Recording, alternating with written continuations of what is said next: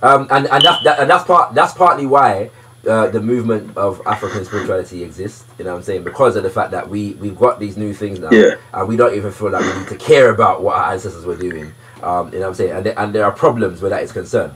Having said that, though, earlier I did take a break to read from the Medjugorje, sacred text of our ancient Nile Valley ancestors. So at this moment, I'm going to take a moment to read from the Odu Ifa, the sacred text that was memorized, that has been preserved through memorization, and there are some written versions of it nowadays by our Yoruba ancestors. Yeah, and just to give people an idea of what going on around here, I am but a baby in the study and the appreciation of the Odu Ifa, and with the blessings of the ancestors, my understanding will continue to grow. But I'm just sharing these words with brothers and sisters so that they can get an idea of some of the the ancient wisdom of the Ifa tradition.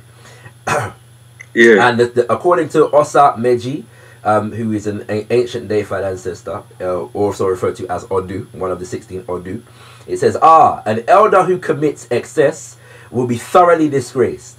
This was the teaching of Ifa for Odu. When Odu arrived on earth, they said, "O you, Odu," they said, "you must be careful, you must be patient, and you must not be shamelessly disrespectful." Odu asked why. They said, "It is because of the power which Olodumare has given you." Ashe. So that was a chapter in relation to Osa Meji, one of the 16 Odu. And I'm going to do another one from Osa Meji, which says, Obarisha. Isa, mute your mic, bro. You're interrupting the reading of the sacred Odu. Please. Thank you very much. Obarisha said that people should always respect women greatly. For if they always respect women greatly, the world will be in right order. Pay homage, give respect to women. Indeed, it is woman who brought us into being before we became recognized as human beings. The wisdom of the world belongs to women. Give respect to women then.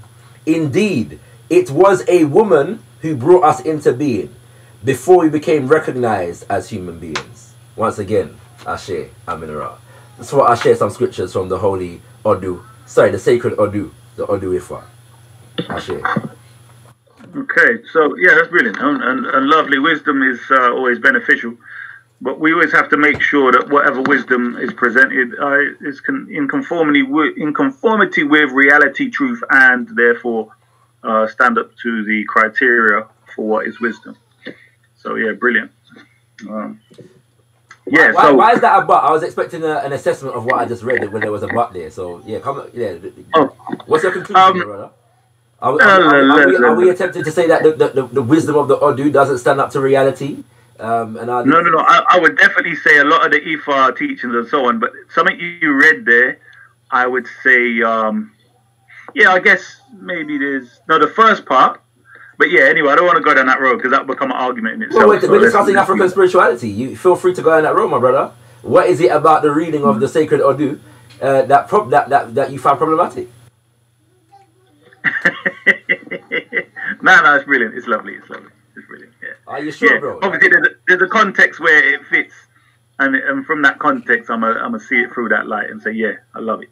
Indeed, indeed, most definitely.